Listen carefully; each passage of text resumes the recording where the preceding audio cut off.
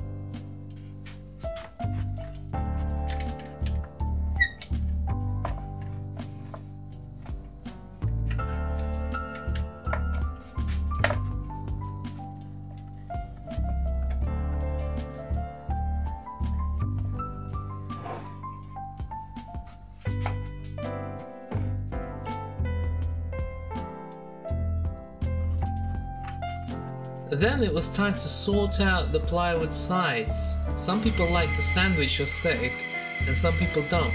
Personally, unless it's primo grade big box plywood, I find it looks cheap, so I elected to cover it with some strips of scrap hardwood that I had lying around. In this case, a bit of ash that I had left over.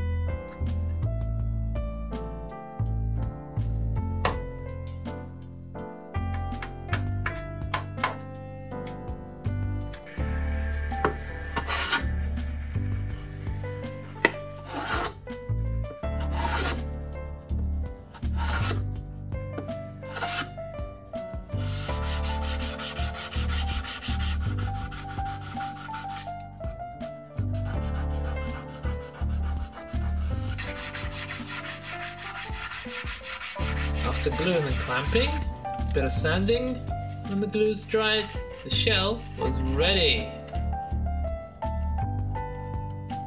Off to the studio. I marked out a piece of paper and set out where the 24 points of ingress would be by pressing the paper down over the plywood shell.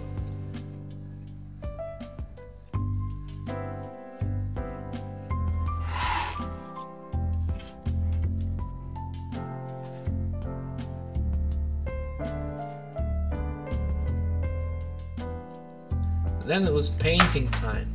I went for a literal interpretation of an advent calendar, in keeping with the theme of the holiday it was originally conceived for.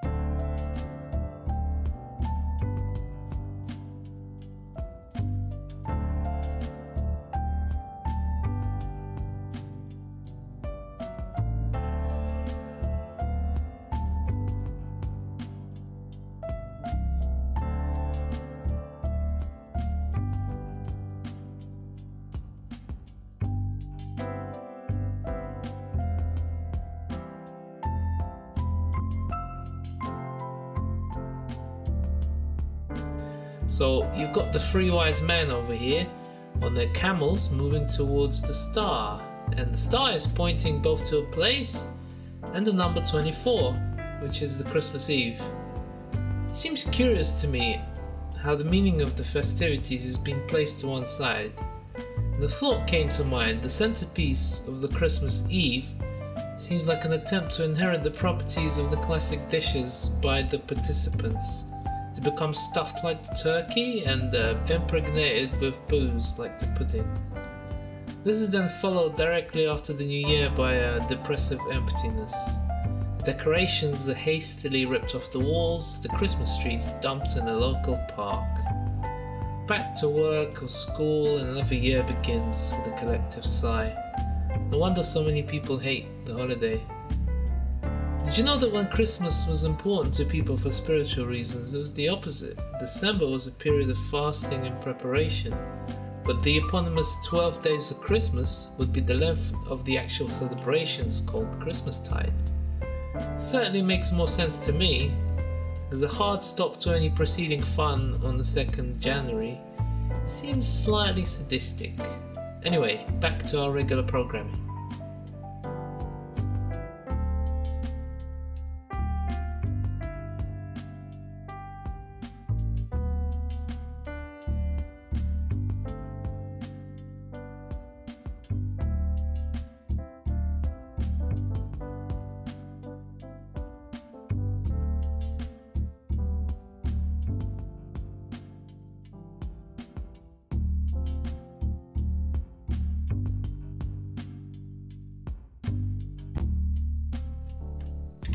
When the front picture is done, well, it's time to insert the goodies, the watercolour pots.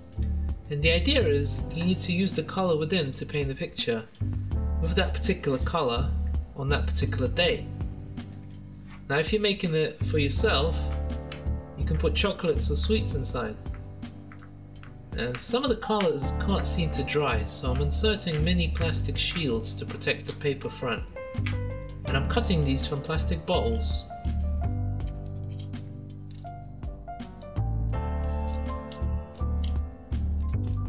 Once the goodies are in, the front gets glued on.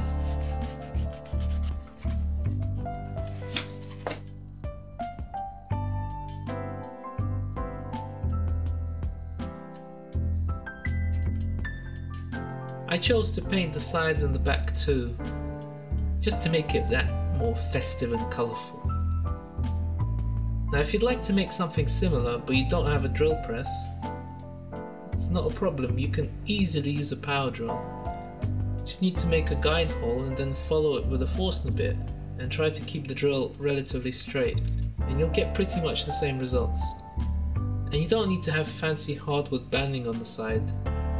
If the plywood texture offends, just use some wood filler and a bit of sanding and then paint it. I've done that before and it comes out quite well, really smooth.